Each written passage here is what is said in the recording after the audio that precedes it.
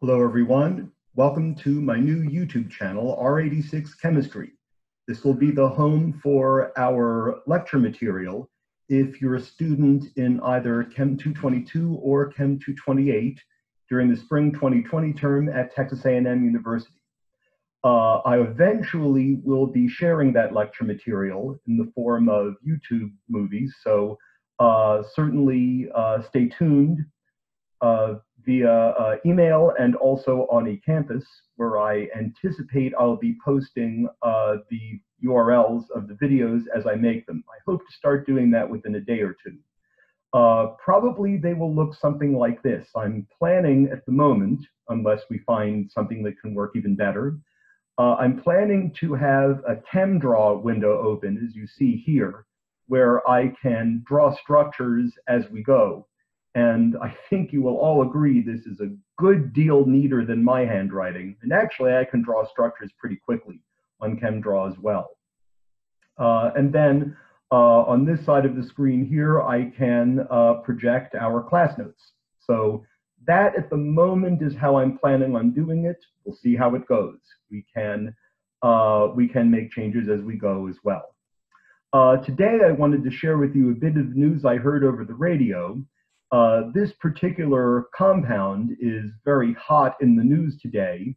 Its trade name is hydroxychloroquine, but its IUPAC name would look something like this, which I will not bother to try to say. I think it's a lot easier to say hydroxychloroquine. The reason this compound is in the news is because it was just approved by the FDA for use against the COVID-19 virus, for which it's showing a tremendous amount of promise.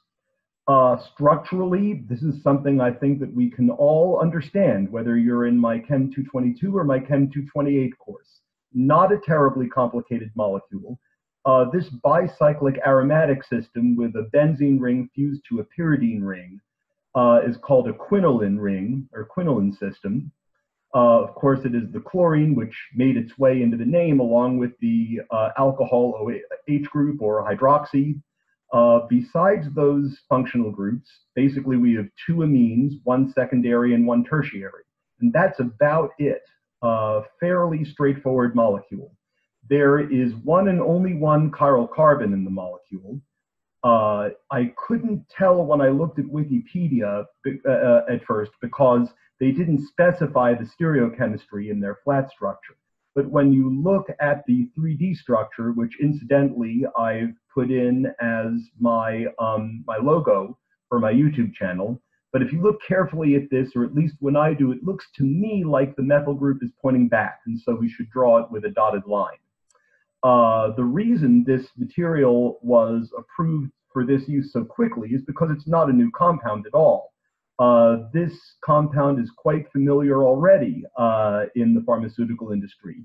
It's used against malaria, it's used against lupus, against rheumatoid arthritis, and quite a number of other conditions as well. So it would seem that this material has some rather powerful action against both parasites and viruses. So I think this is all very good news. Other than that, as I said, please stay tuned. Please check your email for updates and also on eCampus as well. And I look forward to seeing you soon, both on this channel and by office hours as well. Take care and be safe.